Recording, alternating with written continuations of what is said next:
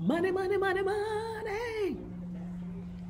Monday. Money, money, money, money.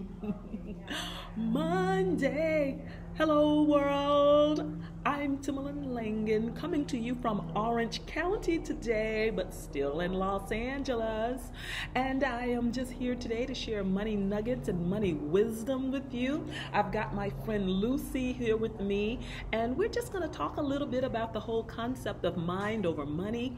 I've written a book on the subject, and Lucy is a friend, and she's had some wonderful, wonderful insight about this. And since we're always talking about money nuggets and money matters, I thought today I'd invite someone to just come in and have a conversation with you. So here we are. Let me introduce my friend Lucy, guys. Lucy, say hi. Hi, everyone. Hello. Thank you all for joining us. And Lucy, how are you feeling today? I'm doing great.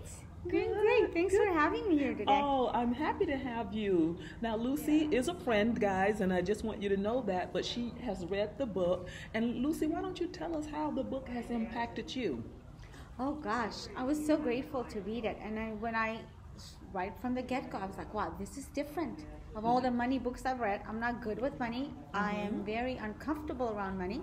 So it was very different than just giving you do this and do it that way. This is how you count it. This is how you do it. This is how you invest it and whatever. But it was more about how I feel about money and my relationship to money. And how do I relate to money? And that was new for me. Yes. And I changed. Money went from being and let's talk about that for 1 second, not to interrupt you, but that is so important, guys. She said it was about her relationship with money. And a lot of times we don't think of us as having a relationship with money. We think it's just something that we spend. And that's why we talk about it, like Lucy said, from a different perspective. Money is emotional. Your feelings partner with your spending habits. So you're absolutely right, Lucy. We have a relationship with money, and when we change those relationships for the better or for the worse, then our financial situations get better too. And I really and truly believe that. So today we're great. We're going to talk about money from an integrative perspective, a holistic perspective. Continue, my friend, about that. Yeah. So, but she made a good point, guys. I had to just elaborate a little bit. Yeah, and it was the relationship with money. And it wasn't like my financial situation changed or somehow I have more money. But how am I using the money? The thing that I loved about your book is using money as a tool.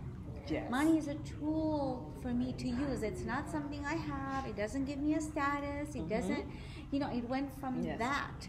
And then having that poverty mentality that it's never enough. It's never going to be enough. I can't do this because I don't have money. I can't do that because removing that and going, okay, it's a tool.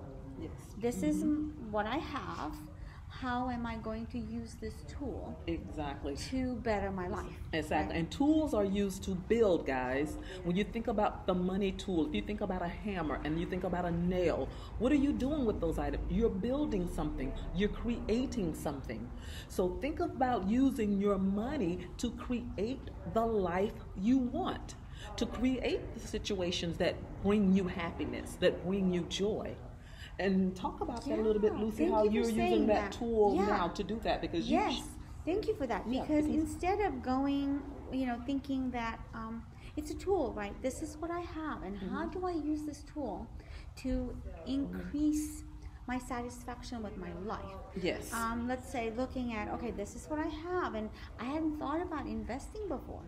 And now I'm thinking about investing. Yes. Like, how am I investing my money? And it's not just, I don't have to have a lot of money to invest my money. I don't, and how am I investing? How is that showing up in my life? And how am I incorporating a sense of higher power, sense of God? Because there's abundance. I didn't think there was so much abundance. My higher power, my God, is absolutely powerful, can provide for me, can give me what I want, as long as I'm willing to allow for that to come to me. So I've changed some things around, and I'm like, okay, I can cut from here and move it here. How do I manage this funds? Right. And in the book, I give you 40 plus ways to cut so that you can manage your money appropriately. And one of the things I like too that Lucy mentioned is the power of investing. Guys, that is why you want to use your money like a tool and start cutting the fat. And as I said in the book, I give you 40 plus ways, things that you can do and easy to implement now. But you cut the fat in your financial spending so that you can invest, so that you can spend on those experiences, the things that matter most to you, what I call those dominant passions. And certainly, I love another thing that you said too. You know, we both believe in God. We have a higher power, and regardless of what your faith is or what your faith isn't, you've got to believe in something bigger than yourself, because it is challenging. Believe me, it's tough.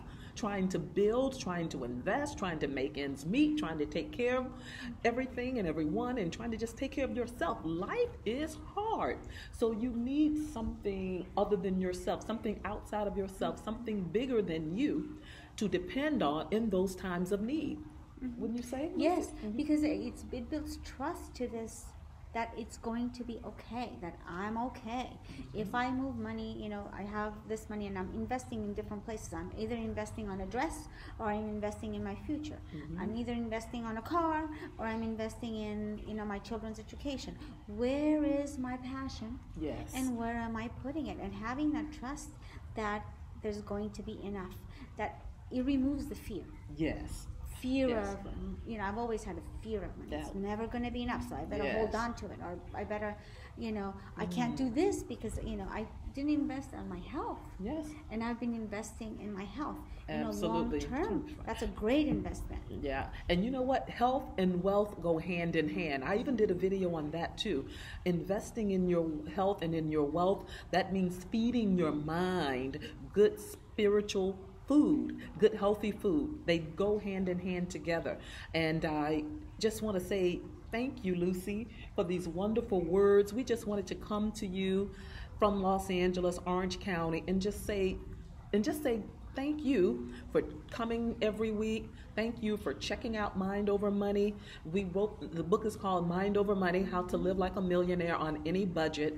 And I just wrote that book from a place of love. I know what it's like to be emotional and to get caught up in our thinking and have thoughts that don't steer us in the direction that we want to go. So I just wanted to have my friend here come and tell you about her experiences with the book.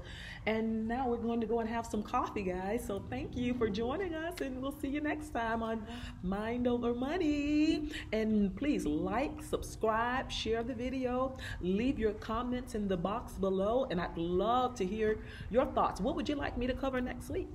All right, until then, remember, financial success is not a gift. It is a habit.